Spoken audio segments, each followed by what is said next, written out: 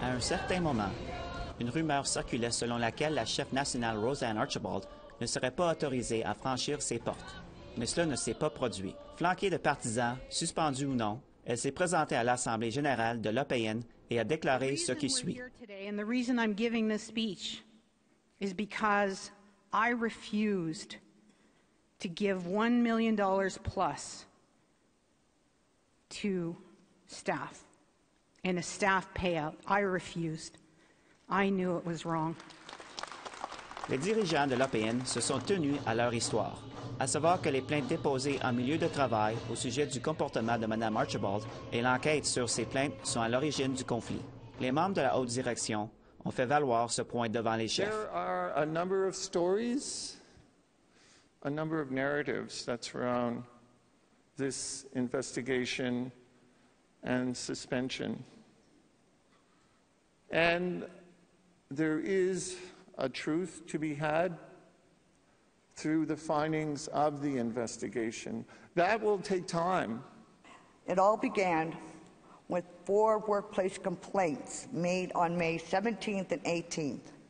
The complaints were about the national chief's conduct in the workplace. La chef nationale a été suspendue le 17 juin. Ça ne devait pas se passer comme ça. Il y a moins d'1 an, Roseanne Archibald a été élue première femme chef de l'APN dans l'histoire de l'organisation. Elle a été élue dans le cadre d'un programme visant à secouer l'organisation et à la rendre plus transparente. Mme Archibald a affirmé à APN le mois dernier qu'elle était victime d'une campagne de salissage. And this pattern that I've experienced at the AFN of launching HR investigations, I really hope people see it. They see that there is a real toxic pattern in the organization. And that's really why I'm asking for an independent investigation into the AFN to look at where these toxic patterns are sitting in the organization. How do we clean them out and how do we heal them?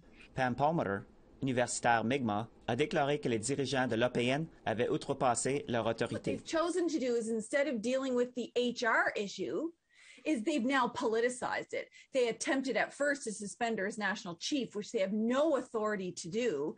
Then they backtracked, said they were getting rid of her on the board, but the political damage has already been done for a staffing issue. L'universitaire Negan Sinclair a indiqué à APTN qu'il croit que les deux parties doivent assumer un part de responsabilité. And it's really a colossal failure on both sides, particularly by the national chief to not be able to bring people onto the side of her vision. And then on the other side, the regional chiefs who seem to just not want change in any direction. Pam Palmer explique que peu importe ce qui s'est passé au cours de cette assemblée de 3 jours, le mal est déjà fait.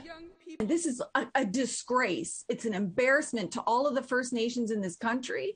And it just shows how far gone the Assembly of First Nations has become. Les partisans de Mme Archibald à Vancouver ne sont pas impressionnés. What she's going through with the suspension and trying to be thrown out is really disgraceful. The Assembly of First Nations should stand for upholding our matriarchs, and instead they're providing a lot of wishy-washy allegations that, frankly, aren't even the worst things that regional chiefs and AFN affiliates have done in the past. So all of this is really shady to me.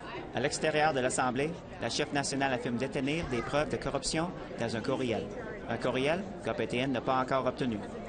The whole system at AFN has a financial corruption that needs to be fixed. That's it. And this $1 million ask and my rejection of it is one example. There are many examples of staff payouts that we have to investigate under a forensic audit. Le 3e jour, une vérification judiciaire de l'APN a été approuvée. I have sent the information with respect to corruption to all chiefs across Canada. Cependant, nombreux sont ceux qui ont eu l'impression que peu de choses supplémentaires ont été accomplies. Bien que la chef nationale ait vu sa suspension annulée, la suspension a pris beaucoup d'ampleur, selon certains délégués présents. I feel frustrated, first and foremost, that we're spending so much time on this and not enough time on the issues that really matter to our communities. En fin de compte, la chef nationale a survécu à la semaine avec son mandat intact. Mais il reste à voir si la volonté politique est là pour donner suite à la vérification. And the last few days have been mired in drama and ego. In these times of uncertainty, distractions, and lack of leadership at the AFN, Serpent River will be suspending its participation in today's assembly and we'll be going back to our community to hold discussions on our future. To my community and to other communities, I want to apologize for this assembly. To our elders, our youth, and the next generation, we have failed you. But we can't waste any more time on this. Our people need us, and we are going home. Miigwech. Un reportage de Rob Smith, Nouvelles nationales d'APN, Vancouver.